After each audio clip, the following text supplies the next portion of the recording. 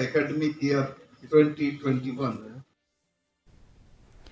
The embattled Shiv Sena has approached the Supreme Court challenging the Maharashtra Governor Bhagat Singh Koshiyari's direction to the MVA government to conduct floor test tomorrow to prove its majority. A petition was filed by Sena Chief Whip Sunil Prabhu. Sena Council Advocate Abhishek Manu Singhvi requested the Supreme Court for urgent listing of the petition. The hearing will be at 5 p.m. today, and the court has directed the petitioners to complete the filing and keep the paper book ready by 3 p.m.